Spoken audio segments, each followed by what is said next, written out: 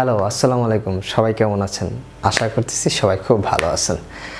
আজকে আমরা L.C.M H.C.F কিভাবে নির্ণয় করতে হয় বা কিভাবে বের করতে হয় সেটা আমরা একটু দেখব। কয়েকটা পদ্ধতি আছে, আমরা কয়েকটা পদ্ধতি দেখব, কিন্তু আমরা ফাইনালি বলে দেব কোন পদ্ধতিটা আমাদের জন্য বেটার হবে। ঠিক আছে? ওকে, আমরা প্রথমেই কয়েকটা সংখ্যা নেব এবং সংখ্যা নিয়ে বের করার চেষ্টা করব। প্রথমে আমরা h.c.m বের করাটা দেখব। h.c.f সো এর কয়েকটা সংখ্যা আমরা নিয়ে নেই। যেমন প্রথমে নিলাম 12, 36, 48। সো বলেন তো দেখি 12 এর প্রাইম ফ্যাক্টরগুলো কি কি? সো আমরা জানি 2, 2, 3। যদি আমরা এই তিনটা গুণন করি বা মাল্টিপল করি তাহলে আমরা 12 পাই, তাই না? তাই আমরা যদি এবার 36 এ যাই, 2, 2, 3, 3। দেখেন তো 2 দুগুণে 4, 3 4 12, 3 12 কত? 36, তাই না? সো সবগুলাই 36 এর প্রাইম ফ্যাক্টর। 48 এ যদি যাই, 2, 2, 2, 2, 3। তার মানে 2 দুগুণে 4, 4 দুগুণে 8, 8 দুগুণে 16, 3 16 তে 48। সো আমরা বলতেছিলাম যে যখন আমরা এই প্রাইম ফ্যাক্টরগুলো বের করব তখন আমরা প্রাইম ফ্যাক্টরগুলোর কমন ফ্যাক্টরগুলো নেব। কমন ফ্যাক্টরগুলো নিয়ে আমরা সহজেই h.c.f-টা বের করে ফেলবো। সেটা কি? দেখেন তো সবগুলোতে কি 2 আছে না? তিনটা সংখ্যার মধ্যে কমন কি 2 না? একটা 2 এবং দুইটা 2 কি কমন, এবং সেই সাথে একটা 3 কি কমন, তাই না? তাহলে সহজে আমরা বলতে পারি এর h.c.f হচ্ছে 2 × 2 × 3, দ্যাট মিন্স 12, তাই না? তাই কিন্তু বলতে পারি। সো এই প্রাইম ফ্যাক্টরের মাধ্যমে আমরা খুব সহজেই h.c.f কি করতে পারি? বের করতে পারি। আমরা h.c.f বের করার আরও একটা নিয়ম দেখব, সেটা হচ্ছে ডিভিশন, অর্থাৎ ভাগ প্রক্রিয়ার মাধ্যমে। সেটা কেমন? যেমন আমরা যে 12 দেখেছিলাম, 12কে 36কে এই 12 দ্বারা আমরা ভাগ দেব। যদি ভাগ দিই কত হয়? 12 দুগুণ কত? 3 12 কত? 36। সো এই 36 কি 12-র মধ্যে যাচ্ছে, তাই না? তাহলে আমরা এই 12কে আবার 48 দ্বারা ভাগ দেব। যদি দেই কত হয়? 4 12 48। তার মানে কি এই 12 দুইটা সংখ্যাকে কি করতেছে? ডিভিজিবল করতেছে। দ্যাট মিন্স এই 12 হচ্ছে এই তিনটা সংখ্যার হাইয়েস্ট কমন ফ্যাক্টর। যদি এরকম হতো যে ডিভিজিবল না, লাইক দ্যাট, আমরা এরকম কিছু সংখ্যা নেই, যেমন 12, 33 and 49। এই তিনটা সংখ্যাকে যদি আমরা h.c.f বের করার চেষ্টা করি ডিভিশন মেথডে, তাহলে আমরা কি করব? প্রথমেই 12কে 33কে 12 দ্বারা ভাগ দিব। যদি দেই 12 দুগুণে কত? 24, নামে কত? 13 থেকে 4 বাদ দিলে আমাদের নামে 9 এবং 9 নামে, তাই তো? সো এই 9কে আবার আমরা 12 দ্বারা ভাগ দিব। ভাগ দিলে কত হয়? 12কে আবার আমরা 9 দ্বারা ভাগ দিব। ভাগ দিলে হয় 9, নামে কত? 3, তাই না? এই 3কে আবার আমরা এই 3 দ্বারা আবার কি 9কে আবার আমরা 3 দ্বারা ভাগ দিব। তার মানে 3 3 9। তার মানে এই 3 হচ্ছে এর অবস্থান। সো এই 3 দ্বারা আবার আমরা 33কে ভাগ দিব। 3 11 33, তাই না? আবার এই 3 দ্বারা আমরা 49কে ভাগ দিব।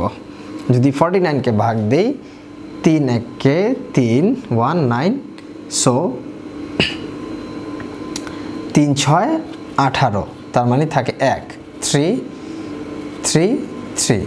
তার মানে দেখা যাচ্ছে যে এই তিনটা সংখ্যার h.c.f হচ্ছে 1, কারণ এই লাস্ট সংখ্যাটা কত আসলো? 1 আসলো। এবং আমরা ভাগ করে দেখলাম যে এই তিনটা সংখ্যার হাইয়েস্ট কমন ফ্যাক্টর 1, অর্থাৎ এই তিনটা সংখ্যার সাথে কমন যে মাল্টিপলগুলা সেটা সবগুলা কমন হচ্ছে না। দ্যাটস ওয়াই আমরা এর সাথে 1 কি পেলাম? সবগুলোর সাথে 1 কমন না, তার মানে 1 হচ্ছে এই তিনটা সংখ্যার h.c.f। এরপরে আমরা চলে যাব হচ্ছে L.C.M এ। সো আমি হয়তোবা বুঝাইতে পারছি কিভাবে HCF বের করা লাগে। হয় আমরা যেটা করতে পারি প্রথমত সেটা হচ্ছে হয় আমরা সবগুলো প্রাইম ফ্যাক্টর বের করে নেব, প্রাইম ফ্যাক্টর বের করে সেগুলার কমন ফ্যাক্টরগুলো নেব, শুধু কমন ফ্যাক্টরগুলো নিয়ে সেটা গুণ করব, গুণ করলে যেটা পাবো সেটাই হচ্ছে আমাদের HCF। অথবা আমরা যেটা করব যেই কয়েকটা সংখ্যা দেওয়া থাকবে প্রথম সংখ্যা দ্বারা সেকেন্ড সংখ্যাকে ভাগ করব, এরকম ভাগ করতেই থাকবো, যেটা ভাগশেষ থাকবে সেটাকে আবার ওই যেটা আমাদের ডিভিজর ছিল সেটাকে ভাগ দিব, এরকম ভাগ দিতে দিতে সবশেষ যখন মিলে যাবে সেটাই হবে কি আমার HCF, অর্থাৎ সেই সংখ্যাটা দিয়ে আবার যদি কোনো সংখ্যা থাকে সেটাকেও আমরা ডিভিজিবল করার চেষ্টা করব। সেই সংখ্যাটা দ্বারা যদি ওই সংখ্যাটা ডিভিজিবল হয় তাহলে আমাদের বুঝতে হবে ওই সংখ্যাটাই হচ্ছে আমাদের HCF। যদি ডিভিজিবল না হয় তাহলে আমাদের বুঝতে হবে 1 হচ্ছে আমাদের HCF। আমার কাছে মনে হয় ডিভিশন মেথডটাই HCF এর জন্য ইজি। আপনারা যদি বাসায় কয়েকবার প্র্যাকটিস করেন তাহলে খুব সহজে এটা বুঝে যাবেন কত ইজিতে ডিভিশন মেথডে HCF বের করা যায়। এবার আমরা LCM বের করার চেষ্টা করব। LCM কিভাবে বের করে? সেম আমরা এর আগে যে প্রাইম ফ্যাক্টরটা দেখলাম সেই প্রাইম ফ্যাক্টরের মাধ্যমে আমরা LCM বের করতে পারি। সেটা কি আমরা দেখেছিলাম যে 12, 36 and 48, তাই না? সো 12 আমরা কি করেছিলাম 2 2 3 2 2 3 3 2 2 2 2 3, তাই না? আমরা LCM এ যেটা করব সেটা হচ্ছে কমন এন্ড আনকমন সবগুলাই নেব, কমন এবং আনকমন সবগুলোই আমরা LCM এ নেব। HCF আমরা কি করেছিলাম জাস্ট কমন ফ্যাক্টরগুলো নিয়েছিলাম, তাই না? আর LCM এ আমরা কমন আনকমন সবগুলা ফ্যাক্টরই নেব। সো এইটার LCM কি হয় তাহলে? যেমন 2 2 3 3 and 2, তাই হয় না? যদি এটা আমরা করি 2 দুগুণ 4 3 4 12, 2 দুগুণ 4 3 4 12, 12 দুগুণ 24, 3 24 72, আরেকটা 2 রয়ে গেছে আমাদের 2, তাহলে এটা হবে 144 144। তো 12 36 48 এর LCM হচ্ছে 144। সেটা আমরা কিভাবে বের করলাম? এখানে কমন আনকমন যতগুলা ছিল সবগুলোই আমরা নিয়ে নিলাম, নিয়ে আমরা গুণ করলাম, গুণ করার কারণে আমরা খুব ইজিতেই সেই কাঙ্ক্ষিত সংখ্যাটা বের করে ফেললাম, তাই না? এবার আমরা চলে আসব ডিভিশন মেথড। ডিভিশন মেথড আমরা কিভাবে করব সেটা একটু দেখি।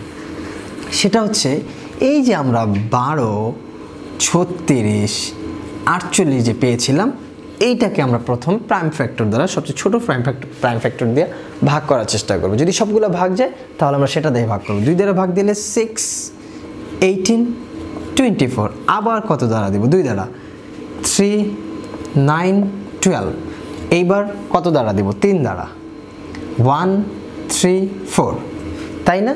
তাই তো। এবার আমরা সবগুলো সংখ্যাকে কি করব? গুণ করব।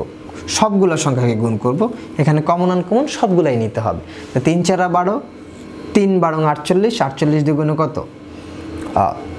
3 4 12, 3 12 36, 36 দুগুণ 72, 72 দুগুণ 144। তার মানে এই ডিভিশন মেথডেও আমাদের খুব সহজে কি করা যায়? LCM বের করা যায়।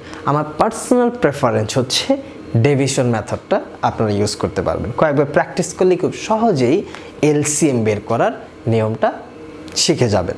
সো HCF অ্যান্ড LCM এই দুইটা ডিভিশন মেথডে বের করাটাই ভালো যদি আমরা ডিভিশন মেথডে প্র্যাকটিস করি, এবং খুব সহজেই আমরা তাহলে বেশ কিছু সংখ্যার LCM এবং HCF বের করতে পারবো এই ডিভিশন মেথডে। সবাইকে ধন্যবাদ। আল্লাহ হাফেজ।